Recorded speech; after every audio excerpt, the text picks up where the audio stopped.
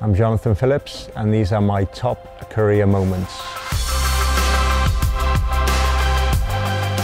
I think number one has got to be lifting that first playoff trophy in Nottingham against Coventry. We won 2-0. It was always a trophy I wanted to win, and you know, especially after seeing, you know, being a kid and seeing the Devils kind of, you know, win that so many times. Always going to Wembley as a kid, that was one that I always wanted, and you know, lucky enough to score the game-winning goal, and then yeah, celebrate with the team. And I think, you know, once you get that taste of the first trophy, then there's almost no looking back. I think secondly would have to be the league the year after, because, you know, as a team we spoke about, you know, maybe getting rings made, and I remember so many of us said, no, we'll wait till the next year because we'll do the double and we'll win the league and the playoffs.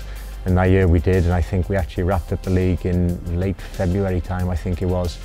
That was such a memory there, because I think we played in Newcastle that night. Edinburgh were playing in Coventry, and you know, we didn't expect to win. And as we were on the bus, we find out that Edinburgh had beaten Coventry, and if they lost, then, you know, we've kind of wrapped things up. So we pulled over into some little local pub. You know, there was no Twitter back then, so we were, you know, it was phone calls and texts, and then to find out that Edinburgh kind of pulled through and won that game, and yeah, we started celebrating there and then. Memory three. Some of the players and characters that we've come across.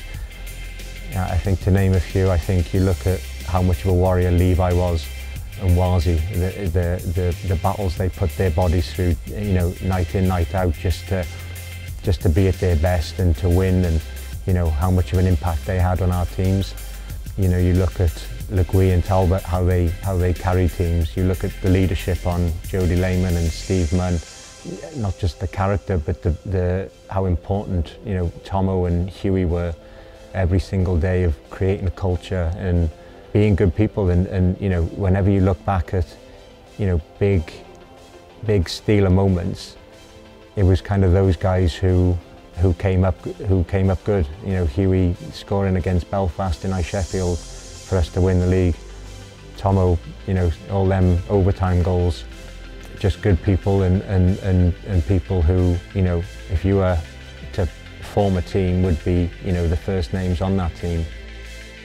Memory four, I'd have to say my testimonial, being able to be a part of a club like the Steelers for so long. As a kid, you know, when Sheffield came around and seeing how big this club was, you know, I think that was always a place where you thought, if I was ever lucky enough to play professionally, then, you know, in this country, then that's where you want to play. You always want to play for the biggest and the best team, and so then to play here for so long, and, you know, be granted a testimonial, and have my, you know, all my friends and family there, and you know, my two sons playing that game alongside me, you know, that's kind of memories that they'll never forget, but memories that I certainly won't ever forget.